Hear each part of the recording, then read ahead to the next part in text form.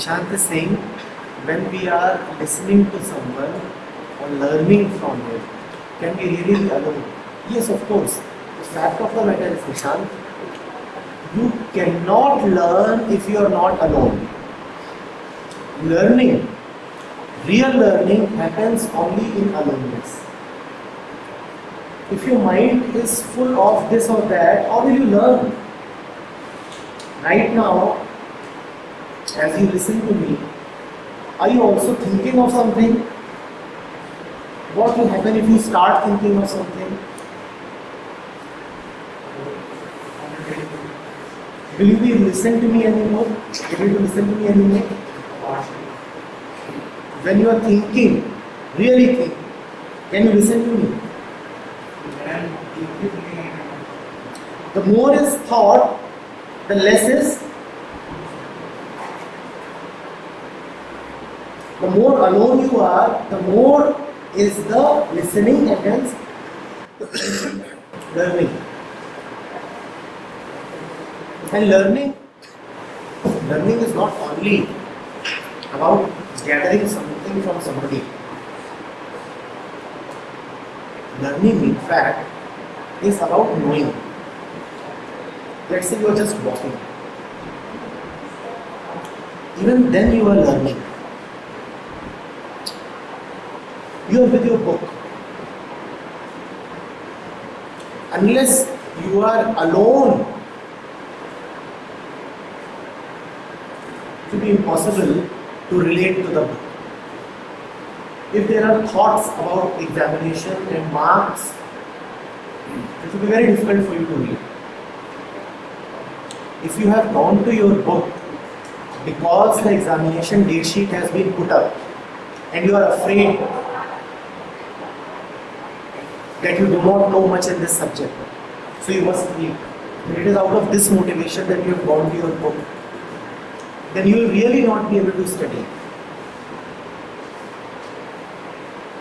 Because the thought of marks and examinations will be crowding your mind.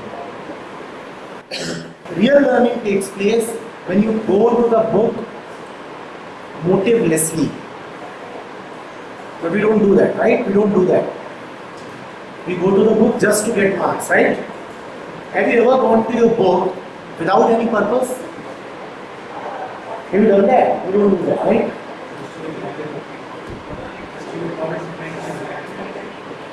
Real. But when you do that, that's the real thing. Most of the times we go to a book because we either want marks, read, or because we are afraid that we'll flunk. Fear. Am I right? And hence there is no right relationship between ourselves and the book. And then we wonder why studies are so boring. Studies are boring because we are not free in the mind, because we are not alone here. The wrong relationship will always be boring. And if we find life boring, that means we do not have the right relationship with life itself. And there are many amongst us who might be finding life itself very boring. Life is boring. Life is not boring. Your mind is boring. Boredom is there in mind. Life is beautiful, exciting. It has a great potential. Life is a big party. But boredom is here. Because it's always crowded with this and that.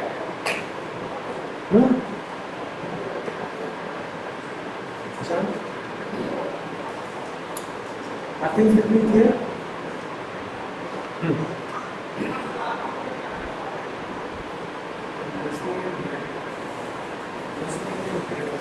Listening and hearing. Hearing is a very mechanical process. Even this is hearing.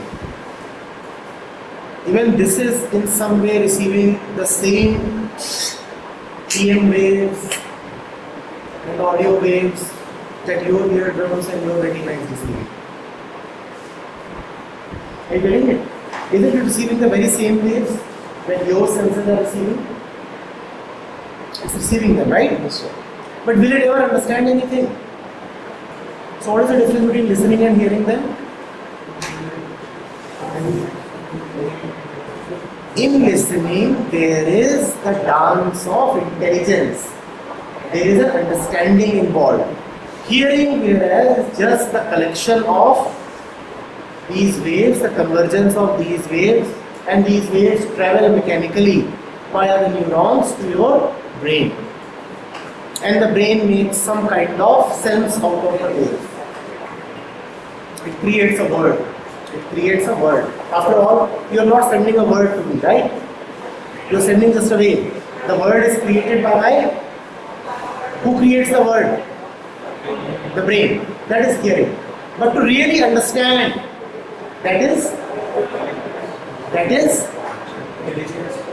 really understand, that is listening. That's what this can do. Even the most advanced computer can never listen. It can never understand what is being said. It can analyze, but never understand.